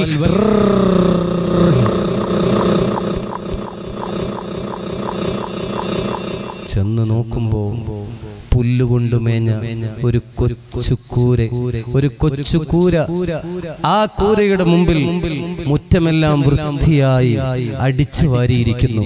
പരിസരമാകെ വൃത്തിയായ ഒരു കൊച്ചു കുടില് അതാ രാജാവിന്റെ കണ്ണിൽപ്പെടുകയാണ്. പട്ടാളവും പരിവാരവും വീട്ടുമുറ്റത്തെത്തി. കുതിരയുടെ കുടമ്പടികളും കുളമ്പടികളും പട്ടാളത്തിന്റെ ശബ്ദവും കേട്ട് അത്ഭുതത്തോടുകൂടെ അതാ ആ കൊച്ചു കുടിലകത്ത് നിന്ന് കൂഴ്ന്നിറങ്ങി മുറ്റത്തേക്കിറങ്ങി നോക്കുമ്പോൾ തന്റെ പ്രിയപ്പെട്ട പിതാവ് സുബ്ഹാനല്ലാഹ് കണ്ട ഉടനെ തന്നെ കെട്ടിപ്പുണർന്നുകൊണ്ട് ചുടുചുംബനങ്ങൾ പരസ്പരം സമർപ്പിച്ചുകൊണ്ട് അവിടെയുണ്ടായ സാഹചര്യത്തെ വർണ്ണിക്കാൻ ഒരു വാഗ്മിയുടെ നാവിൻ തുമ്പുകൊണ്ടോ ഒരു എഴുത്തുകാരന്റെ പേനത്തുമ്പുകൊണ്ടോ കഴിയില്ല. പ്രിയപ്പെട്ടവരെ, അങ്ങനെ രാജാവ് സഫിയത്തിനെയും കുട്ടിയെയും അദ്ദേഹമിനെയും കൂട്ടി കൊട്ടാരത്തിൽ ചെല്ലുകയാണ്. ദിവസങ്ങളോളം കൊട്ടാരത്തിൽ താമസിച്ചു. പക്ഷേ പാവപ്പെട്ട അദ്ദേഹമിന് പട്ടുമെത്തയും പറുദിസയും ഇഷ്ടപ്പെടുന്നില്ല, ഉറക്കം വരുന്നില്ല. ഒരു ദിവസം അദ്ദേഹം ചോദിച്ചു, മോളെ സഫിയത്തെ, എനിക്കിവിടെ നിൽക്കാൻ പറ്റൂല, ഈ സൗകര്യങ്ങളൊന്നും എനിക്ക് ഇഷ്ടപ്പെടുന്നില്ല, എനിക്ക് എൻ്റെ കൊച്ചു കുടിലെ ജീവിതമാണ്, അതാണ് എനിക്കിഷ്ടം, അതുകൊണ്ട് ഞാൻ ഇടക്ക് വരാം, നിങ്ങളെയൊക്കെ ഒന്ന് കാണാം, അങ്ങനെ ഞാൻ തിരിച്ചു പോകാം. ഈ വ്യവസ്ഥയിൽ ബഹുമാനപ്പെട്ട അദ്ദേഹം ആ കൊച്ചുകുടിലേക്ക് പോവുകയും ഇടക്കിടക്ക് വരികയും കുടുംബത്തെ കാണുകയും സന്തോഷത്തോടെ മടങ്ങുകയും ചെയ്തു. അങ്ങനെ ഒരു ദിവസം അദ്ദേഹം മടങ്ങി വരേണ്ട സമയമായി, മടങ്ങി വരേണ്ട ദിവസമായി. കാണാതെ വന്നപ്പോ മഹദി സഫിയത്തിന്റെ മനസ്സ് വല്ലാതെ വേദനിച്ചു. പടച്ചോനെ, എന്റെ പ്രിയപ്പെട്ടവനെ എന്തേ കാണാത്തത്, എന്തേ വരാത്തത് ചിന്തിച്ചുകൊണ്ട് അതാ സഫിയത്ത് ആകെ അസ്വസ്ഥരായി. അസ്വസ്ഥതയോടുകൂടെ വാപ്പയോട്, രാജാവിനോട് വിവരം പറഞ്ഞു. പ്രിയപ്പെട്ടവരെ, സഫിയത്തും കൊച്ചുമോനും രാജാവും പരിവാരങ്ങളും അദ്ദേഹമിന്റെ വീടായ ആ ഓലമേഞ്ഞ പുരയിലേക്ക് ലക്ഷ്യം വെച്ചുകൊണ്ട് ചെല്ലുകയാണ്. ആ ഓലക്കുടിലിന്റെ മുന്നിലെത്തുമ്പോ ജനങ്ങളുടെ അവിടെ ഒരു ശബ്ദവും കേൾക്കുന്നില്ല, നിശ്ചലമായ അന്തരീക്ഷമാണ്. രാജാവും പരിവാരവും ശ്രദ്ധിച്ചു നോക്കുമ്പോ കതക് ചാരിയിട്ടിരിക്കുന്നു. അതാ സഫിയത്ത് ഇറങ്ങിയ ഉടനെ തന്നെ വീടിനകത്തേക്ക് ആ കതകും തള്ളി തുറന്ന് അകത്തേക്ക് കയറുമ്പോ കാണുന്നത് അദ്ദേഹം എന്നേക്കുമായി ലോകത്തോട് വിട പറഞ്ഞ് കണ്ണടച്ച് ലോകത്തോട് വിട പറഞ്ഞ് കിടക്കുന്ന രംഗം കാണുമ്പോൾ ഇന്നാ ലില്ലാഹി വ ഇന്നാ ഇലൈഹി റാജിഊൻ, അവിടുത്തെ ആ സാഹചര്യം വല്ലാത്ത വേദനാജനകമായ രംഗമായിരുന്നു. പ്രിയപ്പെട്ടവരെ, പ്രേമകുടീരം എന്ന അതിമഹത്തായ ചരിത്രം ഇവിടെ തിരശീല വീഴുകയാണ്. ഇൻഷാ അല്ലാഹ് മറ്റൊരവസരത്തിൽ മറ്റൊരു ചരിത്രവുമായി കാണാം. അല്ലാഹു തൗഫീഖ് നൽകട്ടെ എന്ന ആത്മാർത്ഥമായ പ്രാർത്ഥനയോടെ ഇന്ന് നമുക്ക് പിരിയാം. അല്ലാഹു തൗഫീഖ് നൽകി അനുഗ്രഹിക്കുമാറാവട്ടെ. ആസ്വാദകർക്കായി മറ്റൊരു സന്തോഷ വാർത്ത. c.k.s മൗലവി മണ്ണാർക്കാടിന്റെ മ്യൂസിലാൻഡ് ഇസ്ലാമിക് ചാനൽ പുറത്തിറക്കുന്ന മറ്റൊരു പുതിയ ചരിത്ര കഥാപ്രസംഗം. നൈൽ നദി തന്നോളങ്ങളുരയും അത്ഭുത കഥ കേട്ടുൾ തടം പിടയും നൽവർ നബി മൂസത്തൻ ചരിതങ്ങൾ ഇശലിനാൽ നിവർത്തിയിടട്ടെ.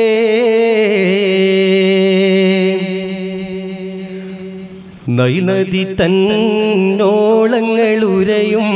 അത്ഭുത കഥ കേട്ടുൾ തടം പിടയും നൽവർ നബി മൂസത്തൻ ചരിതങ്ങൾ ഇശലിനാൽ നിവർത്തിയിടട്ടെ.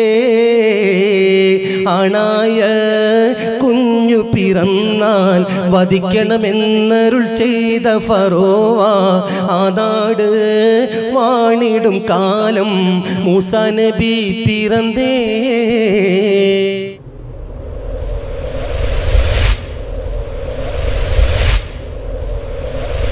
മൂസ നബി അലൈഹിസ്സലാത്തു വസ്സലാമിന്റെ ആ രസകരമായിരിക്കുന്ന ചരിത്രം, പ്രിയപ്പെട്ടവരെ, ഈ വിനീതന്റെ യുദ്ധചരിത്രങ്ങൾ ഒരുപാട് കേട്ടവർ എന്റെ മുമ്പിലിരിക്കുന്നു. ബദറും മുഹദും ഖൈബറൊക്കെ ആവേശത്തോടുകൂടെ ശ്രോതാക്കളായിരുന്ന് കേട്ട പല മുഖങ്ങളെയും ഞാൻ ഈ സദസ്സിൽ കാണുന്നു. എന്നാൽ പ്രവാചകന്മാരുടെ ചരിത്രം ഇത് ശാന്തമായ ഒരു ചരിത്രമാണ്.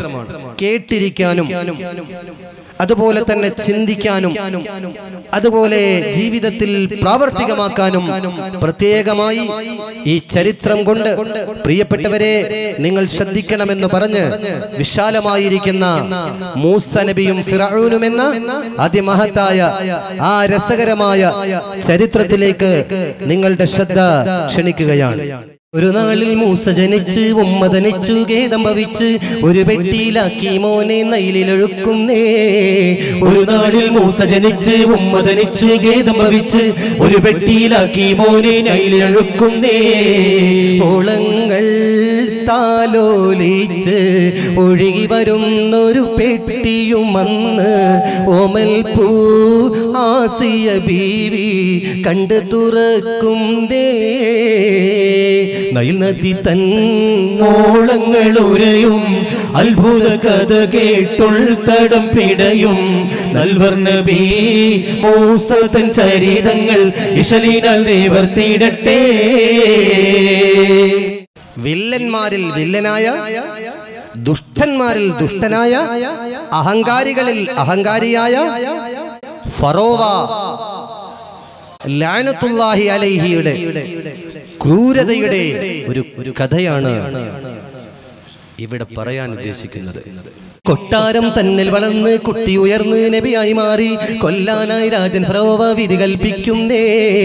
കൊട്ടാരം തന്നിൽ വളർന്ന് കുട്ടി ഉയർന്ന് നബിയായി മാറി കൊല്ലാനായി രാജൻ ഫറോവ വിധി കൽപ്പിക്കുന്നേ.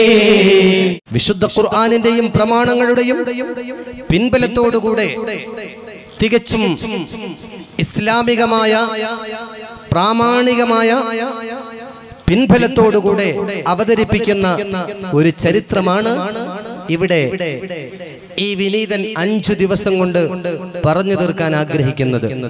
ആദര ബഹുമാന്യരാം മൂസാ നബി ചരിതം അത്ഭുതം നിറഞ്ഞൊഴുകും പുണ്യമാം ചരിതം ബിസ്മിയും ഹംദും സ്വലാത്തും പിണ്ടതിയിൽ പിന്നെ ബീരിത നബി തങ്ങളിൽ സലാത്തുരത്തിടും നേ. ആദര ബഹുമാന്യരാം മൂസാ നബി ചരിതം അത്ഭുതം നിറഞ്ഞൊഴുകും പുണ്യമാം ചരിതം. മൂസാ നബിയും ഫിർഔനും ചരിത്ര കഥാപ്രസംഗം ഉടൻ യൂട്യൂബിൽ മ്യൂസിലാൻഡ് ഇസ്ലാമിക് ചാനലിലൂടെ 5 ഭാഗങ്ങളിലായി നിങ്ങൾക്ക് ഇത് ആസ്വദിക്കാവുന്നതാണ്. അതോടൊപ്പം മ്യൂസിലാൻഡ് ഇസ്ലാമിക് ചാനൽ എന്ന ഈ യൂട്യൂബ് ചാനൽ സബ്സ്ക്രൈബ് ചെയ്യാൻ കൂടി ഓർക്കുക. സബ്സ്ക്രൈബ് ബട്ടനോടൊപ്പമുള്ള ബെല്ലൈക്കൺ കൂടി അമർത്തിയാൽ നിങ്ങളുടെ മൊബൈൽ ഫോണിലും ഞങ്ങളുടെ പുതിയ റിലീസുകൾ നോട്ടിഫിക്കേഷനായി ലഭിക്കുന്നതാണ്.